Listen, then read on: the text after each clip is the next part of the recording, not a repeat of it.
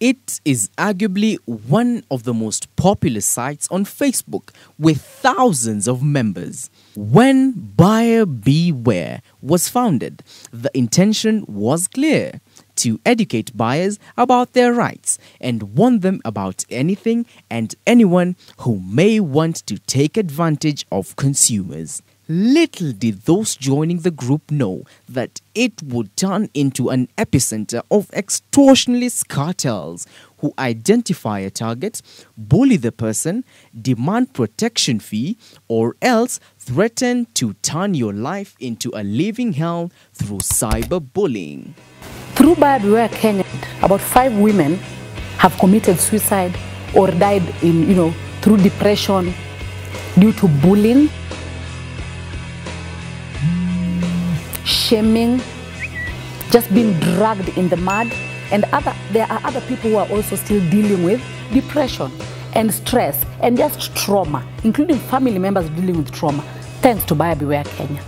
In this documentary, we unmask the faces of bloodthirsty, money-hungry administrators of Buyer Beware, who have quickly turned social media to Buyer Be Bullied.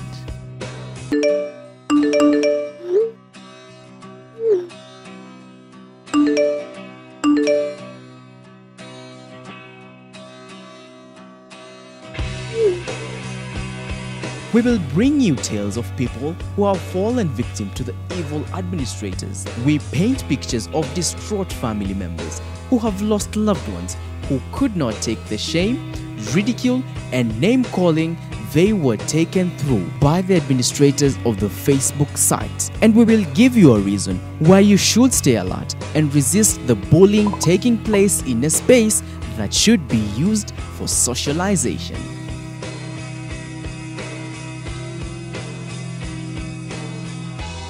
What is cyberbullying?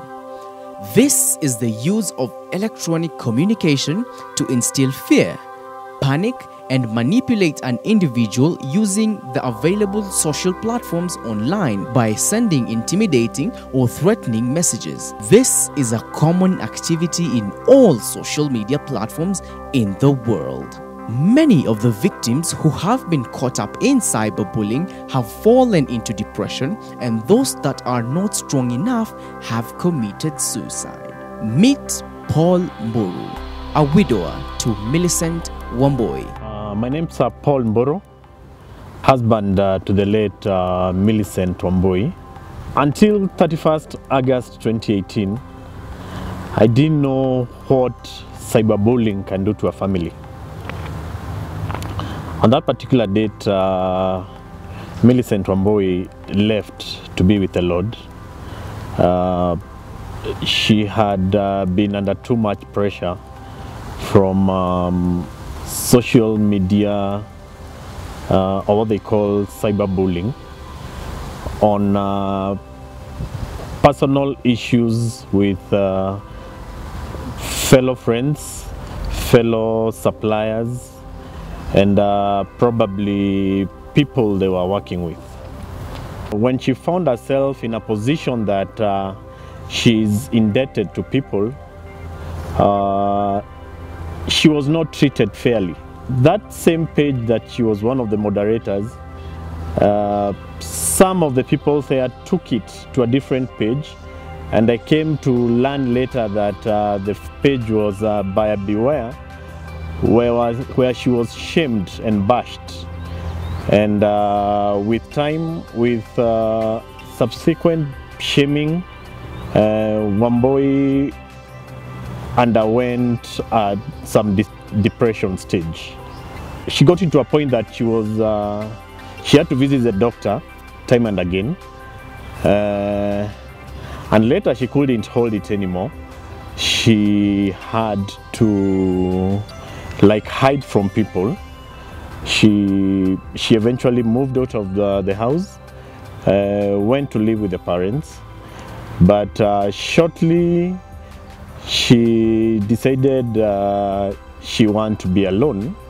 She went and got her own house.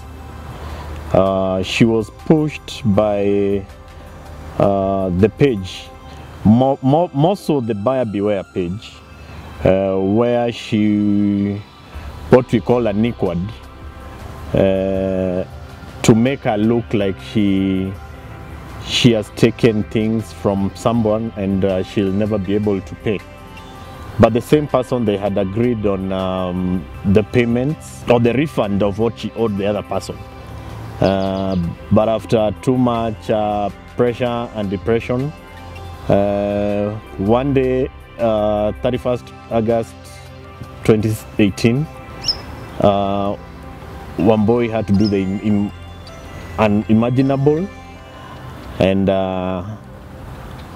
she left this world and went to be with the Lord. Mildred Ati Owiso, an activist and a blogger, is one of the founders of Buyer Beware. She calls the shots in this popular group. She works with a team of other group administrators who help in achieving the group's mission.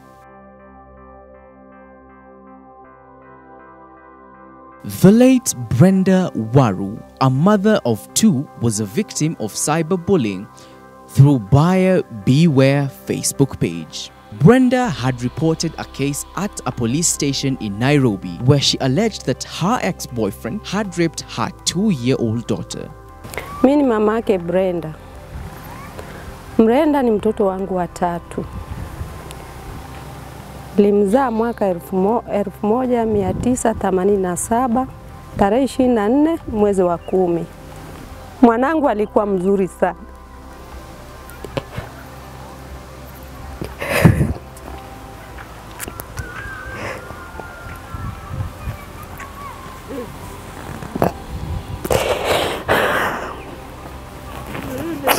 Niliambiwa ya kwamba alikuwa ameingia sijui kwenye Facebook.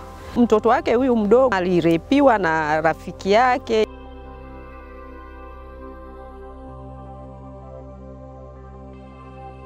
Jeff, Richie amenikosea na you know that.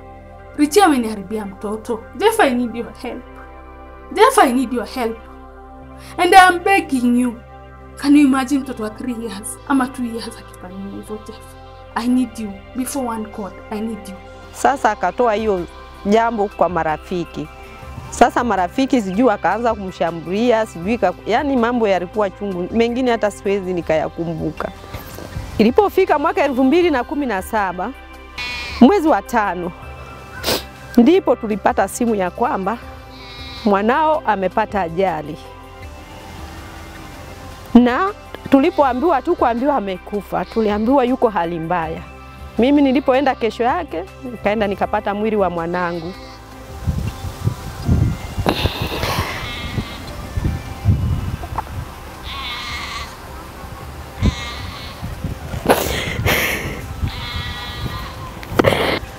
Nikaenda baadaye nyumbani mahali alipokuwa anaishi, nikapata mjukuu wangu na mfanyikazi wake. Wakaanza kunielezea kilichotokea. Kaniambia ya kwamba alikuwa na mawazo sana, mpaka alikuwa anamwambia mfanyikazi wake wa ndani, mimi nina mawazo, na nikifa munichukulie mwanangu, sababu wazazi wangu muda mrefu sijaongea nao. Hawajui nipo wapi, lakini naona kama maisha yangu sitaishi kwa hii dunia. Hiyo ndio jambo mfanyikazi aliponiambia. Waliokuwa wanakuja marafiki zake walikuwa wananiambia ya kwamba alikuwa na mawazo tele.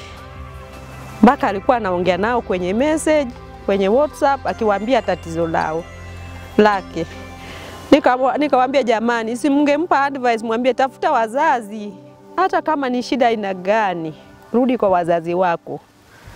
Usichukue maisha yako.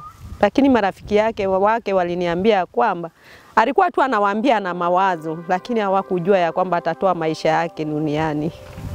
She came out of the boda according to the house girl and according to the statement of the people who saw the accident. And she grabbed the baby. But because the house girl had entire of this, her getting annoyed at times in the house and complaining that somebody defiled my baby and nobody, so she knew she knew that something is wrong. She grabbed the baby back. So what this girl did, she stripped naked and jumped to the road. And of course, this is highway, Wayaki Way. You can imagine how many cars are passing at night. And she jumped into an oncoming car. And that's how she was hit. Sisi alikuja hapa, akaniambia bibi, eti Brenda amekufa. Nikamwambia, nikastuka, nikasema, hey, sister, kitu gani kinachomuua? Eti amekanyagwa na gari. Alafu nikaingia ndani, mwanangu na akaniambia,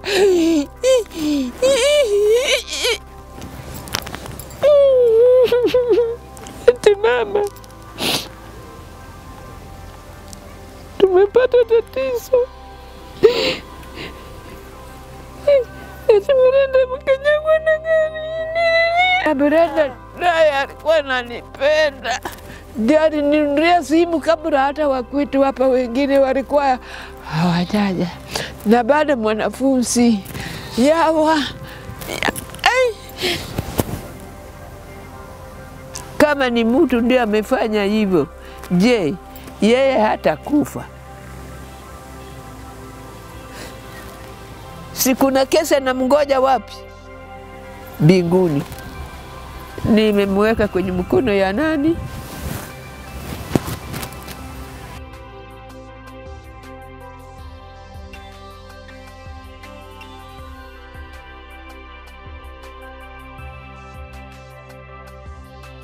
To authenticate the information given by Brenda's family, we sought one of the buyer beware administrators who willingly shared information of how the group bullied Brenda to death. My name is Jackie Polo. I was an admin in a group called Buyer Beware Kenya on Facebook. When I joined Buyer Beware, I liked the whole concept of it. Buyer Beware shone spotlight on cons. It attempted to solve societal injustices. Buyer Beware was there for a lot of people, including myself. When Brenda Waru came on Buyer Beware, she was using a pseudo account, a pseudonym. Her pseudo account was called Dani Maone. And the reason why this girl came as Dani Maone was because she had alleged that her daughter was molested by an ex-boyfriend. So because of issues of molestation, Brenda did not want to expose her daughter as well as expose herself. So she came with a pseudo account hoping that somebody would believe her and want to give her help. She did not come, she was not hiding, so to speak. So Mildred Atieno Owiso is one such person that claims that she's a criminologist, right? And because a lot of people believe in her on Buyer Beware, her word is law. So Mildred said that because of her knowledge of criminology, she can actually tell that Dani Maone was a liar. That is where the bullying began. And the bullying was horrendous on Brenda Waru. At some point, Dani Maone, the pseudo account, inboxed Mildred and told Mildred that my actual name is Dani Waru, is Brenda Waru. You can confirm this. My daughter's name is so-and-so. My daughter was molested by an ex-boyfriend, somebody named so-and-so. She named names. It was very simple and actually very easy to verify the claims of this girl. But what happened?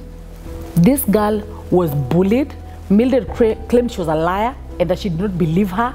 And because Mildred is powerful in the group, when she says something, everybody else just follows suit. Nobody in that group would have, the mind to think differently. And the few that do think differently are either blocked, kicked out of the group, or just discredited in one way or the other. So Brenda was bullied up to a point where this girl took her life. And those are the dangers of social media. In as much as someone like me, if you would say certain things about me, I wouldn't take them to heart. Another person is different and they would take things to heart. These are not the only cases that have been reported to us. In Kisumu, a woman by the name Elva Akinyi died after battling depression, after she also became a victim of bullying in the same group. According to her mother, Elva was a treasurer in a woman's chama, where she was accused of embezzling some money, and one of the members in that chama posted her photo, which ended up in the Buyers Beware group. She became their target. My names are Eunice Sadiambo Olunga. I'm the mother to Elva Akinyi Olunga. And Elva is my third born. Elva was a very social lady. And she had many friends. But what shocked me, I was found by some ladies that Elva akona pesa zao. One day, they went and arrested Elva because they wanted some amount of money.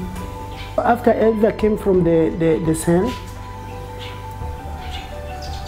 the torturing started. Because me, I don't go to the Facebook. So I was hearing people were telling me, what is wrong with Elva? Huh? There are very many funny messages in the Facebook. So I was wondering what was happening.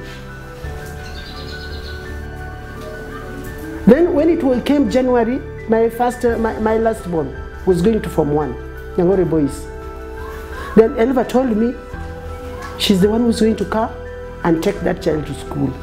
I gave Elva the school fees of my son. Then everything, I done everything, shopping. Then they took that Roy to school. That one was on 9th. But we come 10th.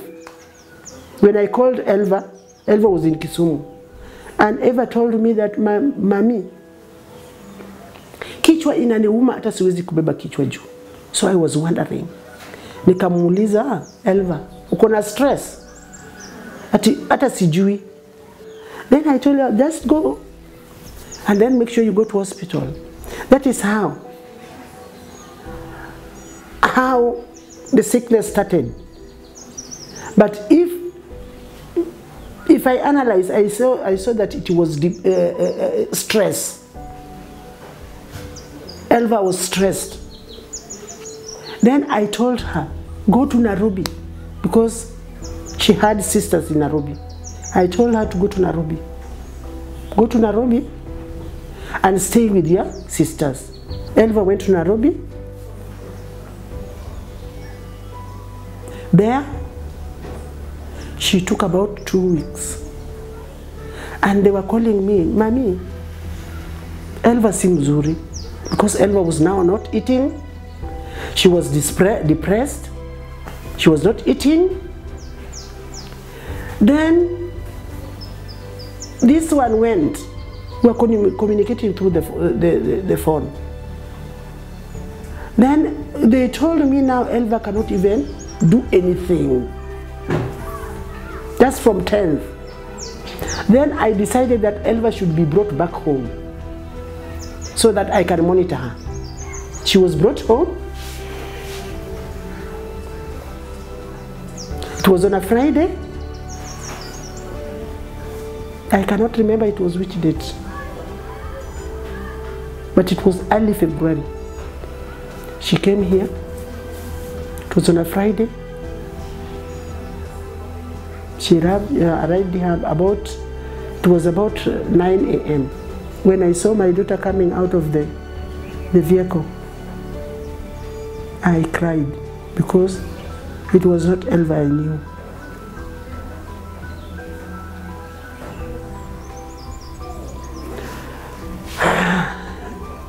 She entered the house. You know, Elva was just now talking as if kichwa inaruka. Then come Sunday night,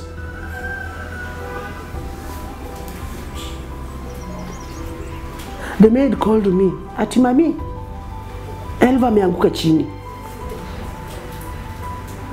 Nikauliza ameanguka chini kwa nini? Ati kuja unisaidie. I went.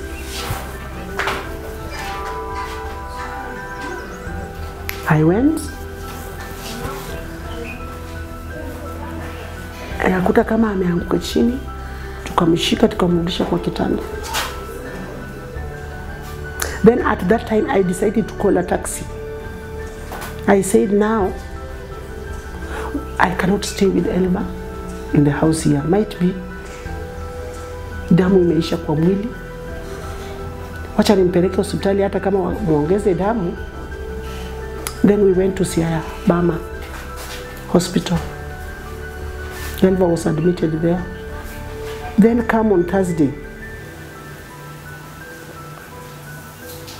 is when I started to see Elva now it's becoming weaker. She was just becoming weak.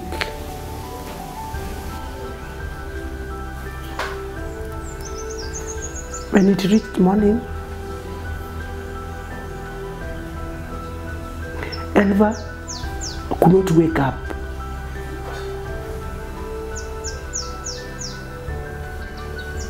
She started diarrheaing now. There was another lady there. She gave me the pamper.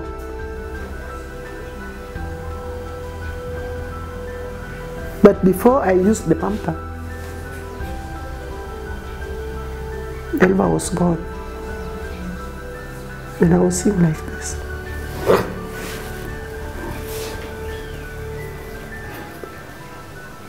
I was alone with her in the hospital. These are just a few cases that are profiled. However, over 10 people are said to have committed suicide after they fell victims of cyberbullying from these popular groups on social media. Jackie Polo further explains she joined Buyers Beware a few years ago. She tells us due to a massive following of the group now is being used by influential people and companies to divert attention on certain issues or name cleansing by individuals. A local bank got into an agreement with the group where the group was hired to cleanse the bank from customer complaints online.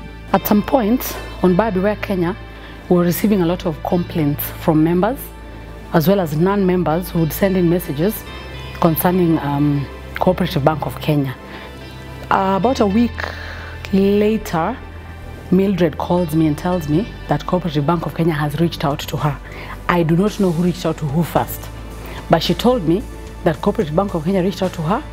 Somebody called Ngumo Kahiga asked for a meeting with the admins of Buyer Beware.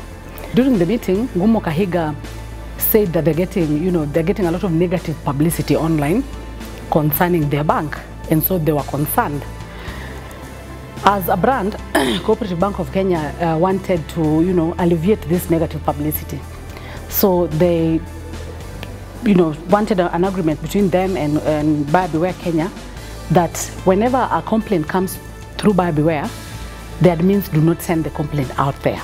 Because what normally happens in Buyer Beware is that if you do have a post, if you put up a post, the post first goes to the admin panel, and then the admins approve it.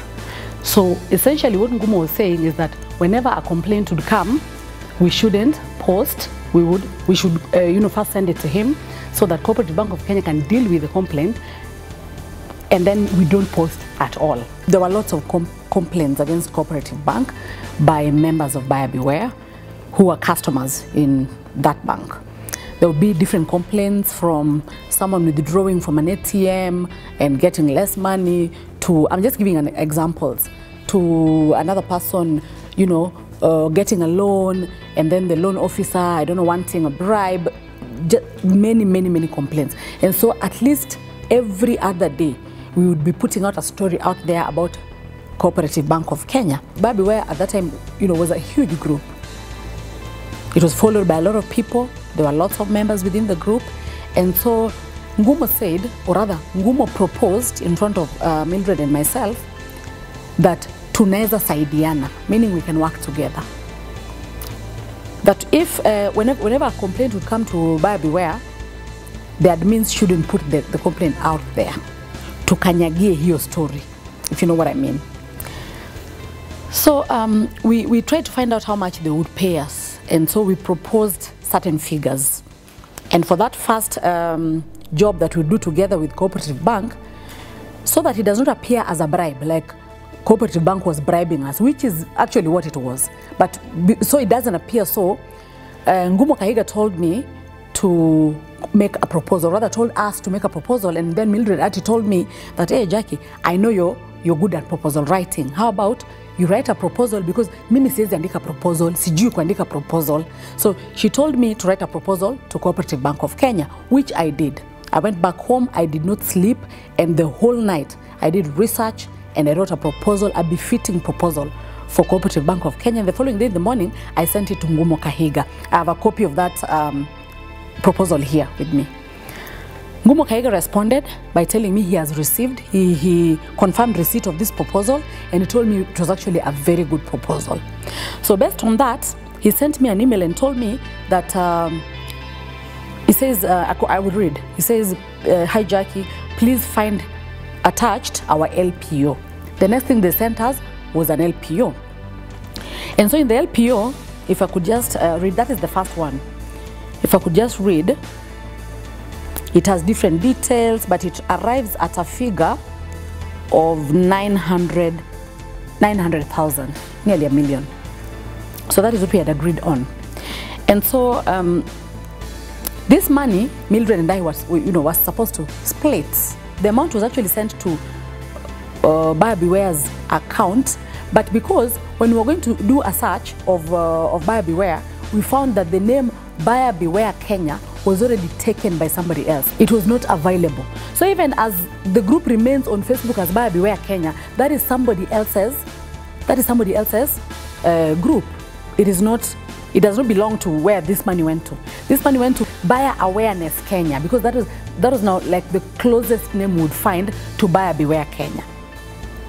Right, so Mildred Ati Owiso registered or rather I helped her register it, and after the registration, I was supposed to be a signatory to the account, but on that very day that we were going to open an account, I did not have an ID. My ID was lost. I went to Huduma Center to get a copy of, to get another ID, and it would take some time before an ID comes out. I think a couple of days, we were told.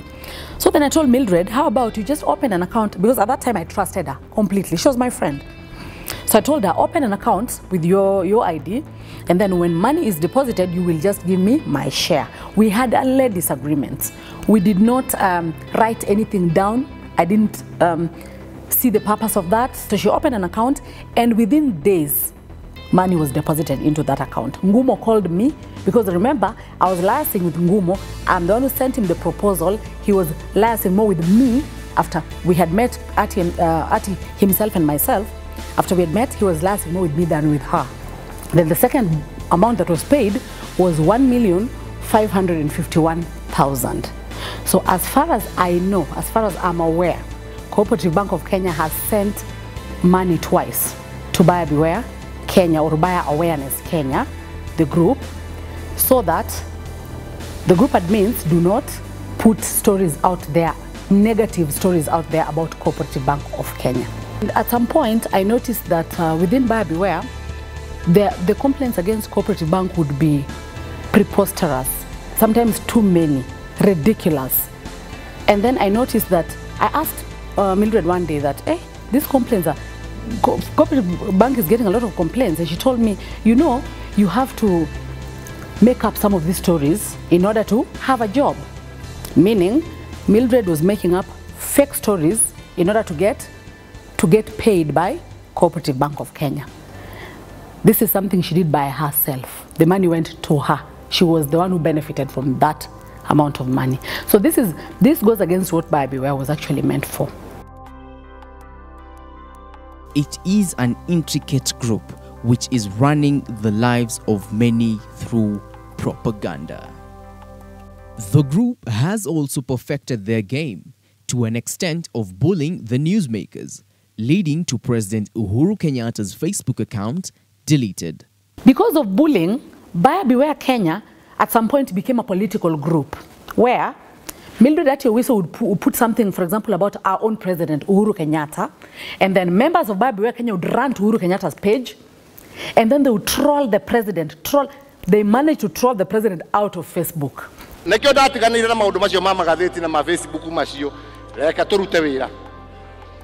hiring professional bloggers to demonize anybody or to demonize the judiciary. We are not going to win the war against corruption by that. Like today, you must have seen in the media, I'm shown there naked massaging people who are supposed to be corrupt. We are not going to win the war against corruption by those kind of gimmicks. One group in our society called bloggers, we wanted to pass a law to stop these people from insulting all of us left, right, and center. But then, it was taken to court, and the court decided it was unconstitutional.